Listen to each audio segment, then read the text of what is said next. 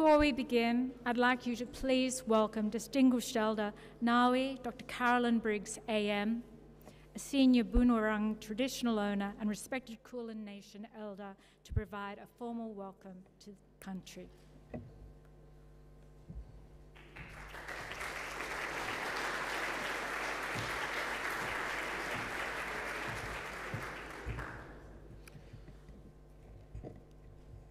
Nongujin. Firstly, I'd like to pay my respects to you because this is a really chilly Melbourne night, and having everybody come together, it's a journey of this celebration of a collaboration. Yes, my name is Carolyn Briggs, or Ngawi Carolyn Briggs. Getting rid of the term auntie. There's lots of aunties, so it's the leadership and your status in your own community. So firstly, in the language afforded to me, it's Wamanjika, Marambrik, Bunurong, Nermder, Barupton, Arthur Willem. Come with a purpose to our beautiful home, the lands of the two great bays. It is my pleasure to be able to welcome you all here tonight, but it is my responsibility to ensure that you do come with a purpose. Wamanjika, I do so not on behalf of my ancestors, the Boonwurrung. I do so on behalf of all First Nations people on where we meet today. The First Nations are people across Australia, all shared a special connection to lands and waters of their ancestors. And that has not been disconnected since millennia, despite the dispossession, the displacement, the discrimination that we've all experienced over the last 200 years. This connection dates back to our creation stories.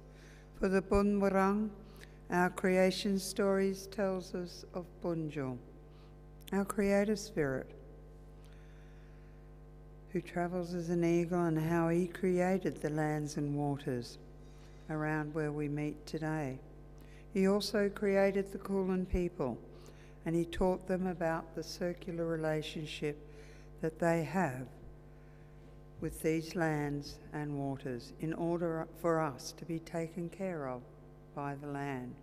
And so also that we can take care of the land and waters. And we can only do this through adhering to the Wurrungi Bik, the law of the land, our customary law. Much like our laws today, these laws dictated how we interacted with each other, and how we interacted with the land, and how we conduct ourselves while we are on other people's countries. The Boonwurrung Wurrungi Bik speaks of 3 Pacific laws. The first law is Yalanj, knowledge. It is the responsibility to have this knowledge, and once knowledge has been attained, then we have the responsibility of its survival, its continuation. We have the responsibility for the younger generations to maintain that knowledge and pass it down so it can be used for our future generations. We also have the law of Jambana. This law speaks of community, the importance of community, the importance of diverse communities, but a unified community. The Boonwurrung people and the Kulin Nation understood the power of diversity that is within our lands, that also increases our capabilities. It was always good to share stories and those different experiences. However, they understood how to utilise this very powerful tool. They had to identify a common purpose. And what are the things that we all have in common with each other? Finally, the last law is connection to Pavanata, or we might call it honouring sacred ground, paying respects to our past generations, the people who took care of the land before us, the people who have lived and died on the land before we were here, paying respects to stories, histories of the land on which we live today. We're very fortunate in this land we now know as Australia to have an 80,000 years of human history. And it is important, or it's most important to pay respects to that history, not only while we're here or at work or when we go home. And if we can adhere to these 3 Wurrungi Biks, I can say in the words of my ancestors, Womanjika Maran Big Big, Nerm Derek Verupton Atka Willem. Come with a purpose to our beautiful home, the lands of the 2 great bays, Nerm, Port Phillip Bay, and Maran, Western Port Bay. And it is a real honour and a celebration. I'm just looking around. This is truly a collaboration through design and using these materials that can strengthen the way we can connect with each other. So it is that connection, and we all bring a very large range of stories through architecture or design. So I wish you all well, and Nungujin, you are in my presence and I'm in yours. So once again, Womanjika, come with a purpose.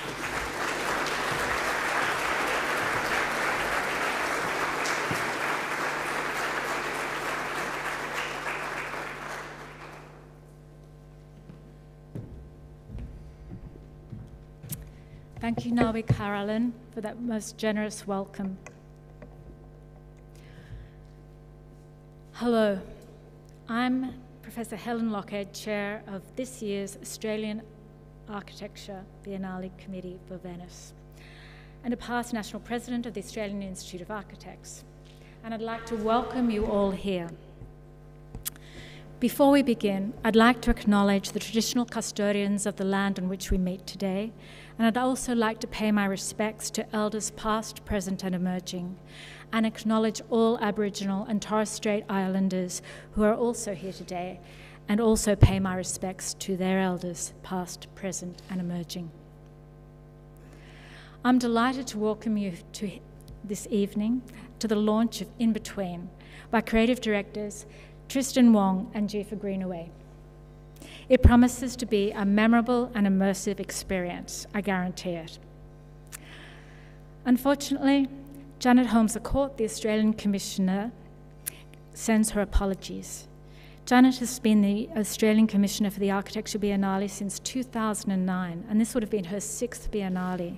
So I'd like to acknowledge her and thank her in absentia for her long-standing support of the Institute and Australian architecture, and the many exhibitions staged in the Australian Pavilion in the Giardini in Venice over the years. The Venice Architecture Biennale is a chance for us to present an Australian contribution to world architectural discourse before an international audience of influential architects, designers, and critics. I'm sure you've all noticed by now that this Biennale is different. Due to travel restrictions, we can't be in Venice. It is incredibly disappointing for all of us, I know, as this is an international event and which is a highlight for our profession, profiling our unique Australian architecture in a global setting. However, I believe this has been the story of COVID. Every cloud has a silver lining. Showcasing this year's Australian Biennale exhibition here tonight has brought us a rare opportunity to not only celebrate this prestigious event on our own shores. Tonight we also have satellite events in Sydney, Brisbane, Adelaide and Perth, so welcome to all of you. But we also have the opportunity to present an exhibition that will reach a much broader audience and remain on view online long after this year's Biennale closes in Venice. And this is a world first. So I'm really proud to be associated with this opportunity that we've been able to provide in what would seemingly be adverse circumstances. Since 2006, Australian architects have exhibited on the global stage in the Venice Architecture Biennale, showcasing not just fantastic architecture, but fresh, innovative, and influential ideas and propositions that have seeded a new interest and international dialogue on Australian architecture across many forums. The theme of this year's Venice Architecture Biennale is How Will We Live Together? In response, our creative directors Tristan Wong and Jifa Greenaway developed INBETWEEN, a timely and compelling proposition thoughtfully communicated through a richly sensory and evocative audiovisual experience. They designed originally an engaging installation for the Australian Pavilion in Venice before pivoting to this virtual format. The creative directors have expertly reimagined their exhibition, translating their content into an equally captivating experience that we will all share tonight. But before we do that, I'd like to thank all our Venice Biennale partners, for without their generous support and genuine passion for Australian architecture, we wouldn't be here. Firstly, a big thank you to the Australia Council for the Arts for their continued support. And also I'd like to thank Corbett and UG Lion for allowing us to use this incredible venue. It is the perfect museum space for this evening's event. And thank you to our supporting event partners, Built Environment Channel and the City of Sydney, and also our supporting media partner, Architecture Media. To all our Network Venice partners and our patrons for their generous contributions, thank you. And to our principal event partner, Brickworks, thank you for sharing our vision. The Biennale is such an important platform to showcase Australian architecture, and we're grateful to you and all of our partners and recognise this and help us make it a reality. I'd now like to welcome Brett Ward, General Manager, International Marketing at Brickworks, to say a few words. Brett, would you like to introduce?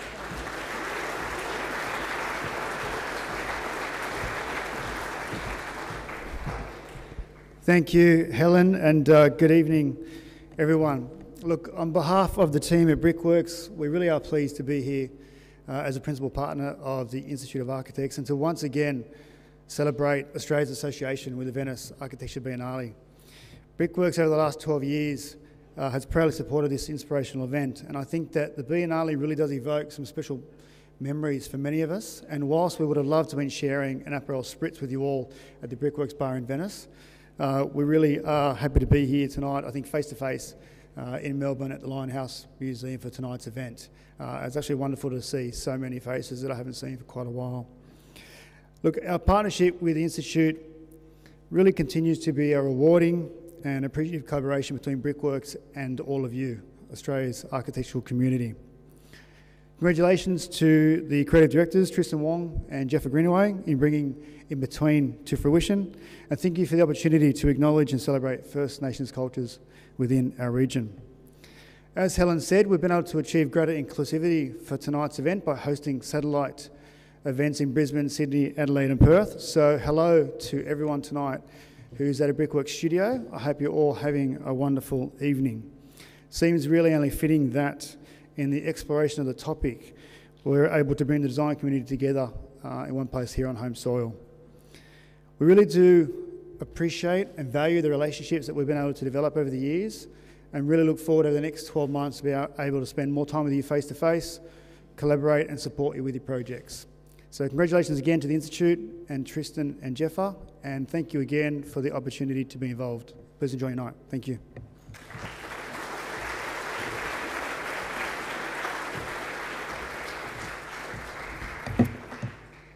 Thank you, Brett.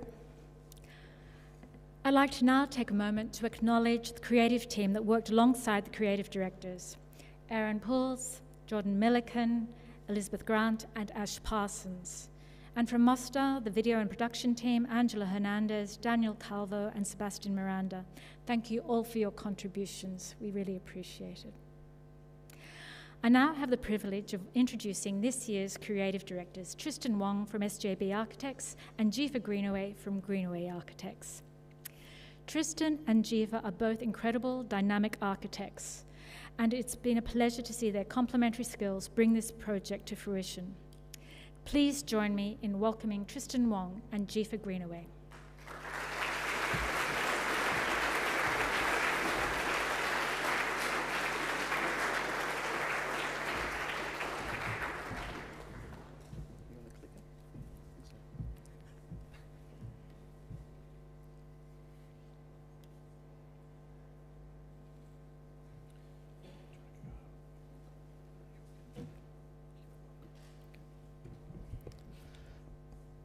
Thank you for being here. So it's always important, by way of protocol, to acknowledge that we're on the unceded sovereign lands of the Kulin Nation. And I thank Nawi, Carolyn Briggs for a very generous welcome. And it's always important to acknowledge that we are on the lands of the Wurundjeri and the Boonwurrung people of the Greater Kulin Nation. And this project is very much anchored in notions of respect. And it's always important to demonstrate a generosity of spirit and understanding the deep history, the 67,000 plus years of continuous connection to this place. And so that is, I think, always important to anchor and understand the importance of those protocols. So I'd like to firstly hand you over to my fantastic colleague, Tristan Wong. Thanks, Jiva. Wow. Welcome, everyone, to Venice in Kew. No, seriously, it's a huge thank you to Corbett and Yuiji for their incredible generosity at very late notice to get us here. It looks amazing what we're about to do, hopefully show you. So yeah, bear with us. A bit about this project. So it's titled In Between. The overarching theme set by Hashim Sarkis was how will we live together, and an incredible notion and theme that he curated well before even the pandemic that we've all gone through. So it was very timely, this theme that came about. Our response to that has a number of layers to it, and the first one was starting to look at the incredibly unique setting that Australia and history that Australia has. There's an incredibly rich history, 67,000 years of Indigenous life and knowledge and living on this land. And when you compare that to the few hundred years of colonial settlement, they kind of pale in significance to that incredible depth and history. That became the first part of this exhibition about what we wanted to explore, the richness of First Nations people and how that could inform a lot of the work that we do, particularly as architects, obviously this being the Venice Architecture Biennale. The second part that started to overlay with this thinking was looking to the region, our neighbours, and our neighbours in the Pacific region share many of these experiences, the occupation, settlement, and colonisation that went in many of these smaller island nations, atolls and countries. So there ended up being this parallel that we were really curious in exploring, and we thought this was actually an incredibly powerful way of showcasing to the world that we wanted to broaden the conversation, not just have that conversation within Australia. We're one of only 29 countries to have a pavilion in Venice, so we wanted to actually open our doors and actually share this experience and this story with some of our neighbours who actually have those same parallels.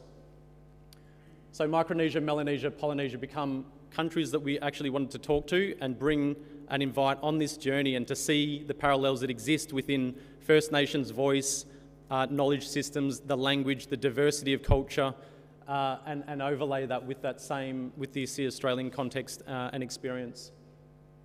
Diversity is explored heavily within this story and this project, not only from a geographical point of view, a cultural point of view, and a language point of view. This region has the richest and most number of Indigenous language groups anywhere in the world. So we sit within an incredibly dynamic and unique part of the world.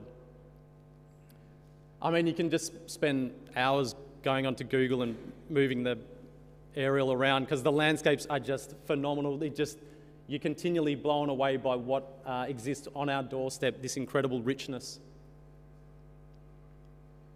Preservation becomes another theme that's explored heavily in this. What can we do as designers and architects and creatives in bringing in the knowledge systems, the experiences, and the tools and practices that have been, used for generations? Again, 60,000, 7 years. There is incredible learnings that can be taken from this, and the projects we're about to show you start to really embed some of that knowledge and go to a much deeper level of practice in how they've come to these projects. So architecture becomes that enabler, as we're saying. It has this incredible capacity to inform projects in a more powerful way and connect them to the land, to country, and embed stories from, again, generations and tens of thousands of years. So architecture has this great value in how we can keep using it to strengthen that cultural richness between non-Indigenous and First Nations people. The vision to present a powerful set of works from Australia and the Pacific region that demonstrate architecture's capacity to strengthen cultural connections and understanding between non-Indigenous and First Nations people. And I want to pass to Jifa now to, as he always does so eloquently, talk through some of the way that we actually came about creating this project and the way we connected with so many incredible collaborators and contributors and Indigenous peoples. So, Jifa. Thank you. So, as a starting point, we wanted to challenge some of the stereotypes, the standard tropes of how we frame and understanding this place. And so this map here is a construct. It's a construct which is only 240 odd years old. And what we wanted to do was broaden the frame of reference of how we understand this place and the unique positions and opportunities of how we engage meaningfully with country.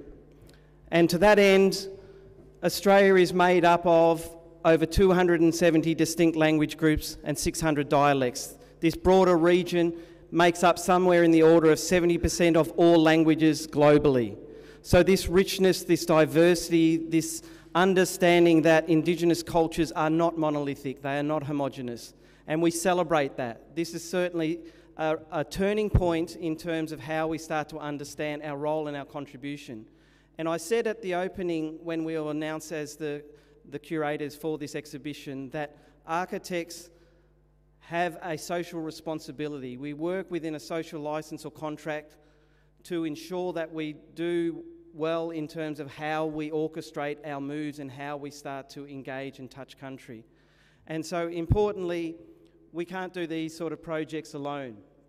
And so what we also wanted to embed was a level of cultural authenticity and a level of collaboration and connection. So who you see here is our Cultural Advisory Reference Panel, made up of a range of amazing First Nations creatives, thinkers, leaders in Australia.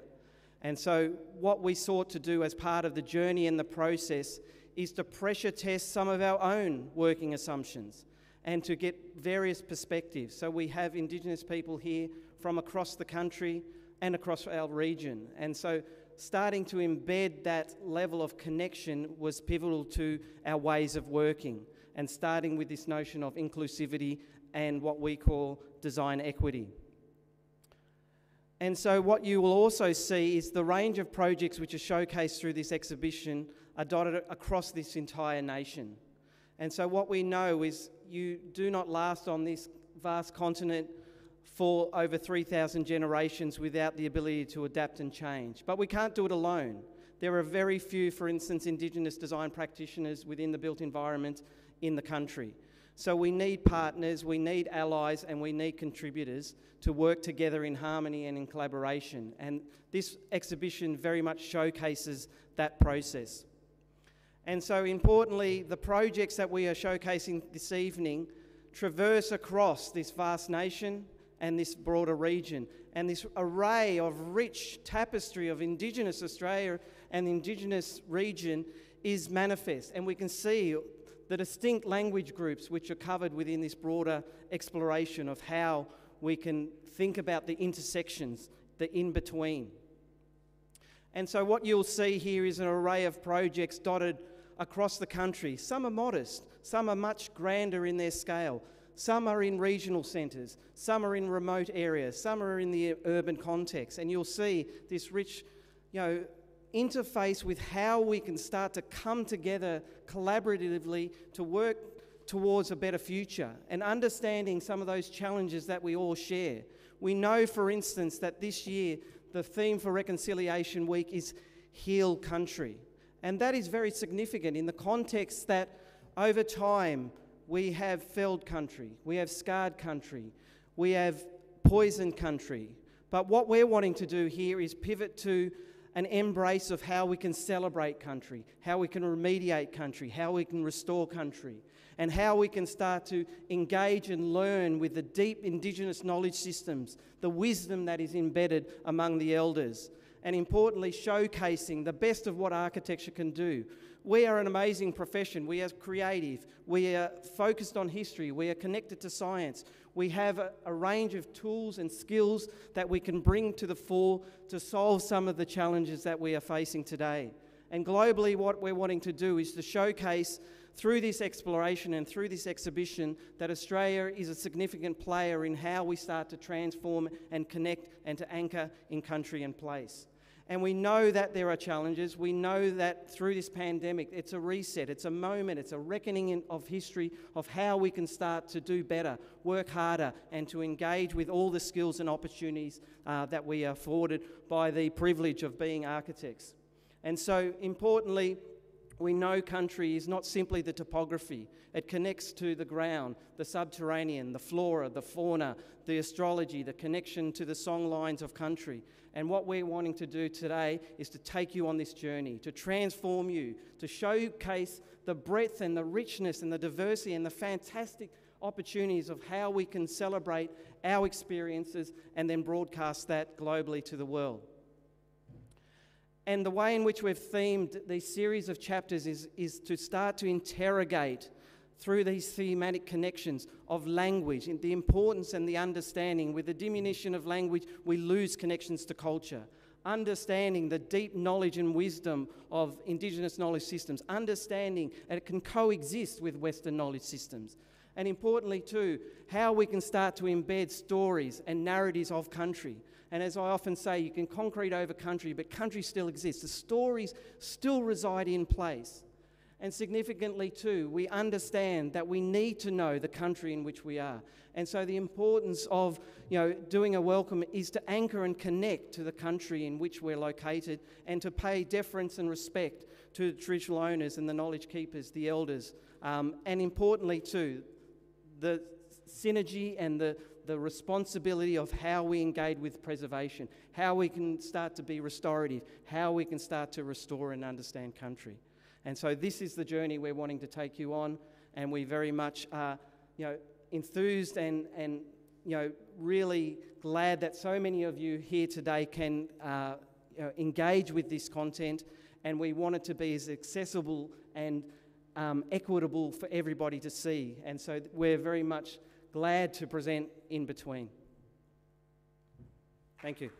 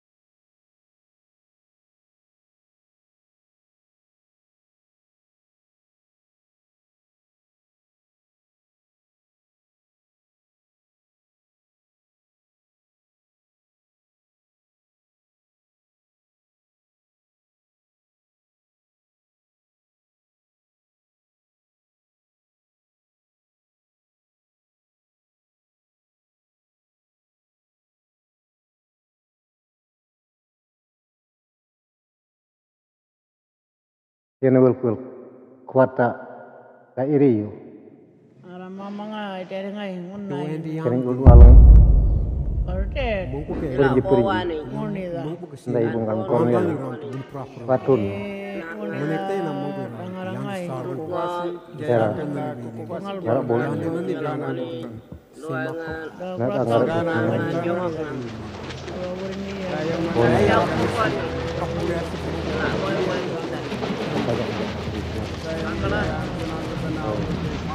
Ndai bungang kornel. Patun.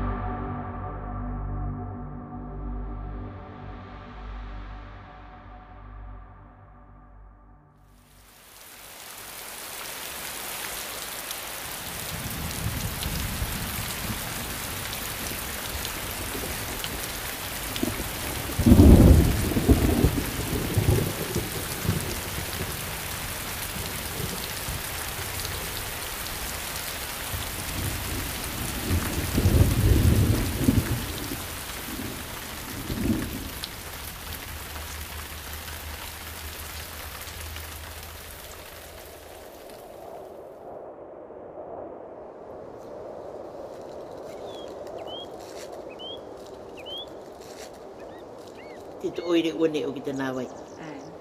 Mai te tau. Mai tau. Tēnā te wai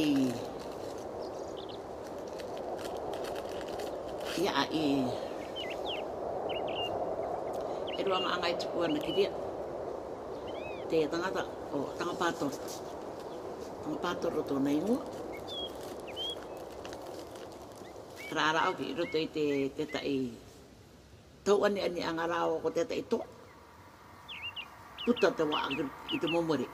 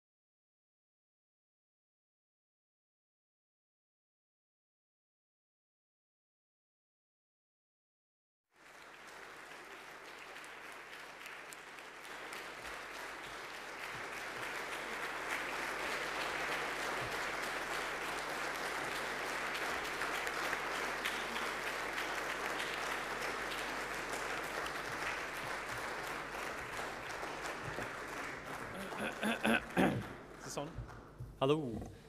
Wow, everyone. I spent the whole time watching, not the film, but how many people were leaving, because I was like freaking out. One person left, my father, he's not well, so he had an excuse. But thank you so much for everyone that's stayed and watched. You all were there. I hope you're all kind of quite mesmerised.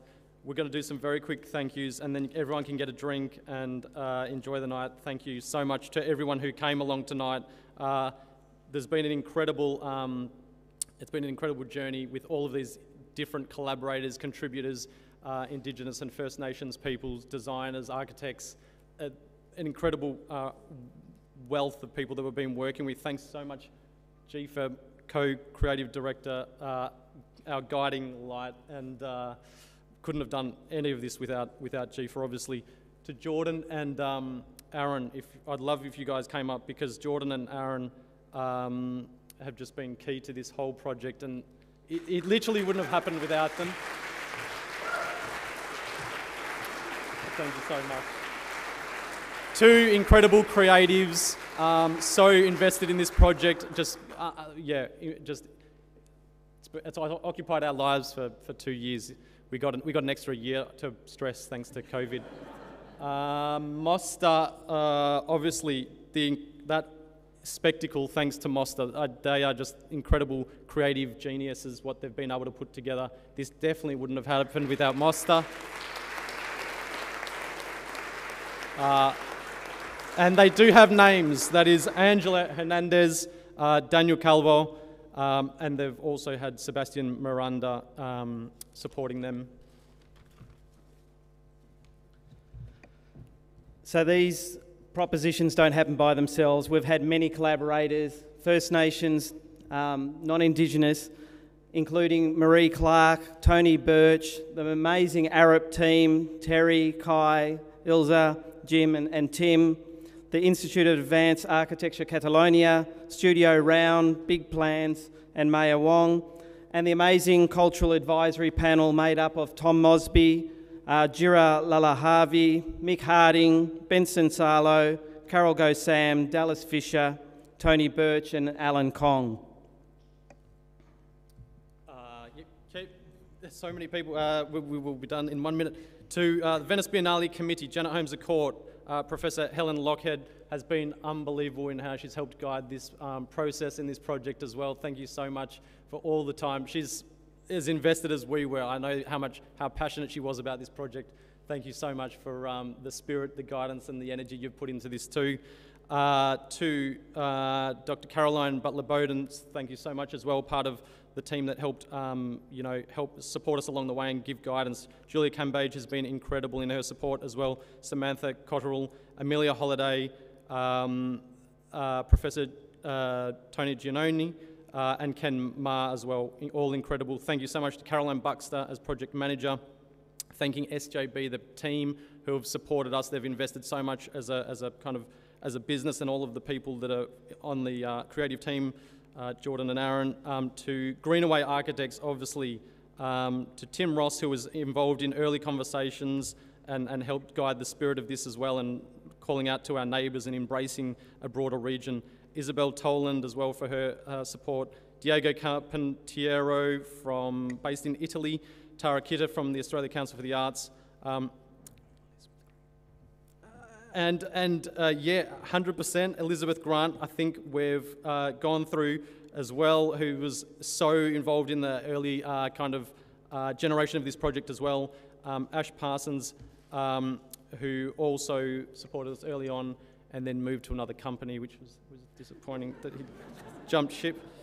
All family, friends, contributors, collaborators, architects, communities, and Indigenous and First Nations people who have been part of this incredible project.